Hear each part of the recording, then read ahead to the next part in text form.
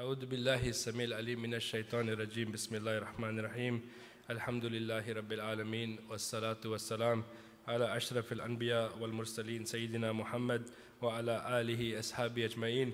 My dear respected brothers and sisters, Imam Safi Khan, Imam Kareem, Abu Zaid, Imam Siraj Wahaj, and guests, Assalamu alaikum wa rahmatullahi ta'ala wa barakatuh. You sound like it's before iftar. Yeah, it's not Ramadan, and it's not a Thursday. Assalamu alaikum. MashaAllah, MashaAllah. It's always a pleasure and an honor for me to share in any event that Al-Huda Dar-us-Salaam holds. And I was very pleased when Brother Zafar approached me about this date to check the calendar, and I said, you know, if it's humanly possible, inshallah, we'll make it happen. And then I thought I was doing something really big. I thought, you know, I'll go to Atlanta for the ICNA conference, I'll fly back, I'll go to pick up my family, go to Al-Huda Dar-us-Salaam's event. Next morning I'll fly to Chicago, go to the mass conference.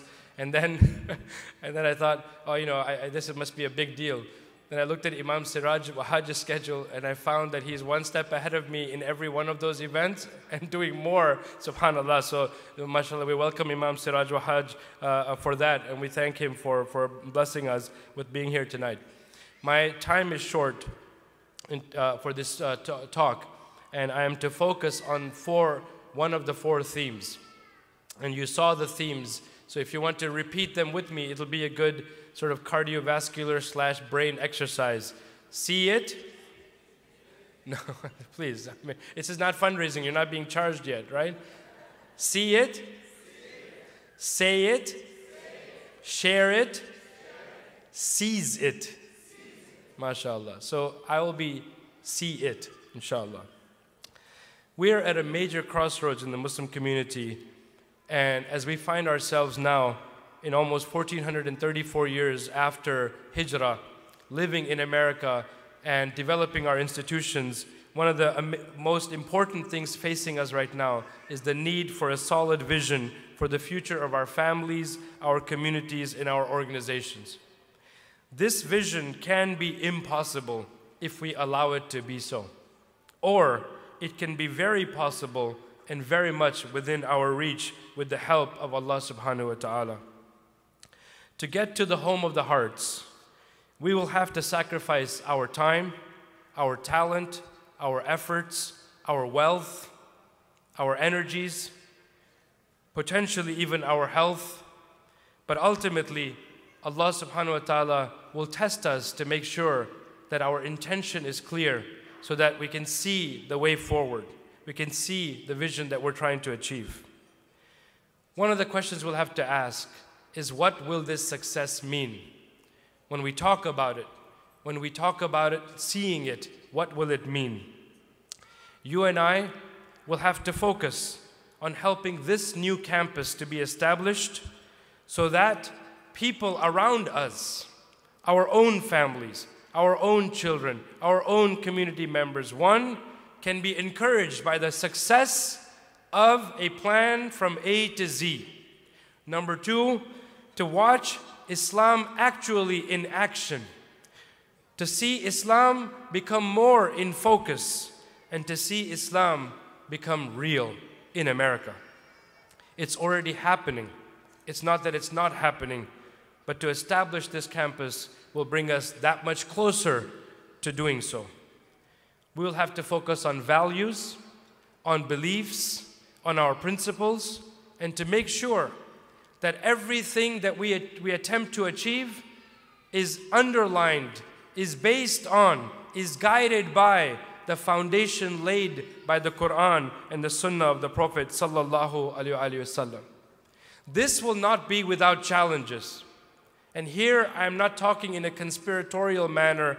I'm not referring to enemies of Islam. All of that, alhamdulillah, has become fairly obvious. The challenges I am talking about is trying to convince ourselves, our families, to see the end that we are trying to help them to see. Nuh alayhi salam, for 1,000 years less 50, attempted to guide, if you will, his people.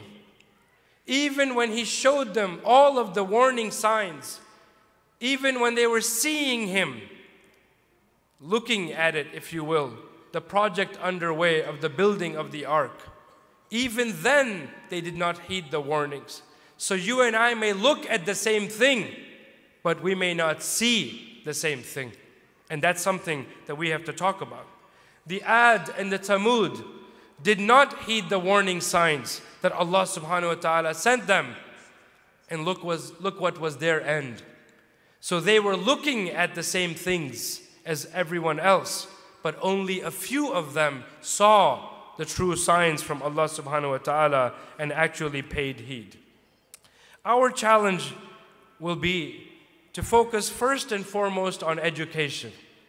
This community of ours will never advance unless we go back to one word that was literally the beginning of the advent of Islam with Iqra.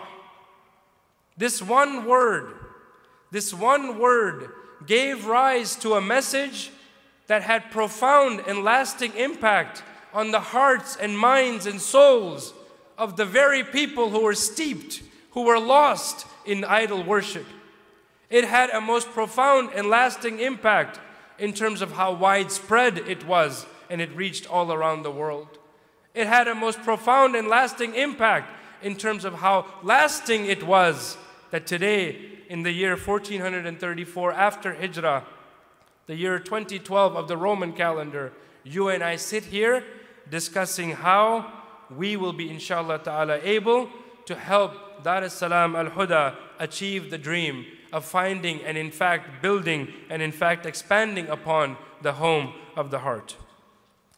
No one could have predicted when the Prophet ﷺ gave them glad tidings, if you will, that gave them warnings, if you will, of all of what would come.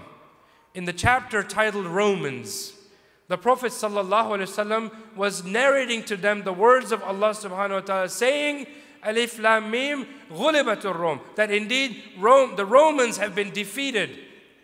And then after some time, in a land nearby, if you will, they will then, after that defeat, again be victorious. People listening to that would have never imagined what was he talking about.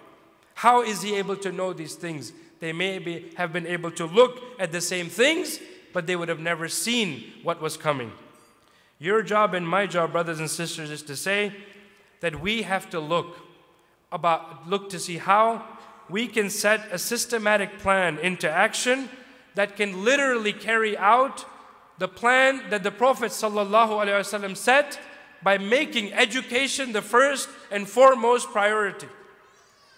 Al-Huda itself, in the time that I've been in the Washington, D.C. area since 1998, and it was founded before I arrived here, has literally impacted the lives of not only the students, the faculty, the staff, the administration, of those people who served inside its walls, but through whatever they learned inside those walls, through their character being uplifted, through them learning morals, the entire community around benefited.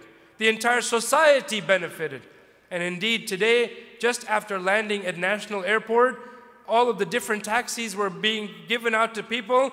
The taxi that came to me was to be a reminder about the humble beginnings of Al-Huda in the form of Abu Muhammad As-Somali, a brother I know who was the taxi driver.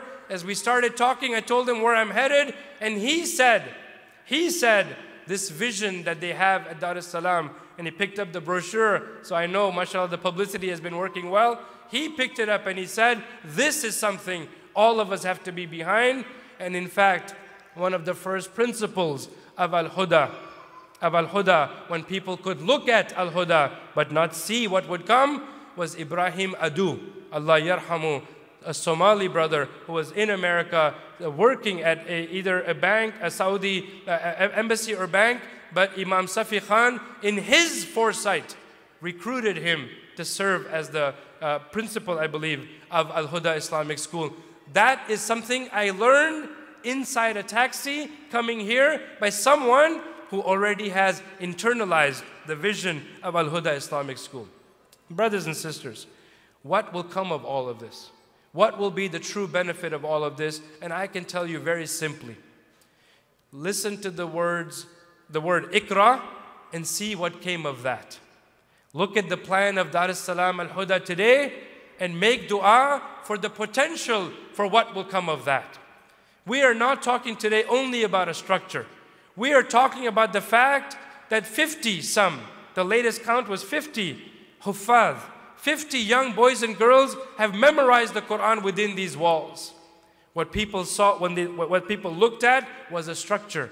What they didn't see was a long-term impact of people who have internalized and protected the Quran by memory into their hearts. So what's the benefit to society? Do you know all of the lies that they've been saying about Islam? You could set up a new organization for public relations and media every day of every year, and still we would not be able to really fight it. But if you set up institutions such as Dar-us-Salaam Al-Huda, with all of its multiple institutions within that, and especially Al-Huda Islamic School, even just a minority of the youth who would come out of this school, what they would go on to do in terms of getting an education in a university, and then letting people know that the backbone of my education happened in this institution called Dar-us-Salaam. That indeed, the morals that are within me, that I've engendered, that have been nurtured for me, these are things that I picked up inside this institution. Again, what people may look at would be the structure. What we are trying to get them to see is the long-term impact of indeed people who would come about from this institution who could serve American society at large while improving the condition of Muslims here and around the world. Now again, I said before, the prophets, may Allah's peace be upon all of them, were not without challenges. They faced challenges. Our challenge will be both internal, from people who will say that we don't think this is possible within the Muslim community. And we will have to get them to look at look at it with us, but to see what we see. All of you who are here today have responded to the call, because you not only look at the structure, but you see the potential for what will come. The contribution is what I will close with. The contribution to larger society is something that every single one of us must wake up and go to bed with at night. How can Islam help to improve American society? Soon after September the 11th, in one of his lectures, Imam Siraj Wahaj challenged the audience by asking them if indeed the calls were being made, get the Muslims out of America, let them to leave America, get the Muslims away from America. He asked us, would America be better off without the Muslims? Would America be better off with the Muslims? And would America be the same with the Muslims? And I'm saying to you tonight that we have nothing at all to prove to anyone except ourselves, by living up to the ideals that are in our religion, by not compromising on the principles and the teachings of the religion. We have absolutely no reason to have an inferiority complex, not only in our thinking, in our vision, because it's never been done, so we should never do it. No. If a campus exists, the infrastructure has been laid out, the piping has been set up, but Allah's plan was that the group initially that got all this done would not be the people who occupy that structure. Then all you and I have to do is get people to look at the structure and walk with us those 10 million steps,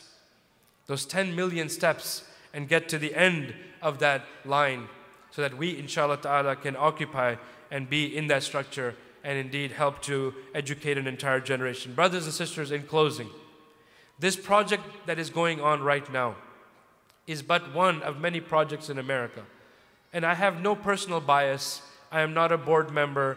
I don't have any vested interest in Al-Huda, Dar-us-Salaam Al-Huda succeeding, other than to say this: the consistency with which the vision has unfolded, the transparency with which the board of Dar-us-Salaam Al-Huda, its staff and faculty have operated, and the commitment that they have shown to us and to the improvement of society.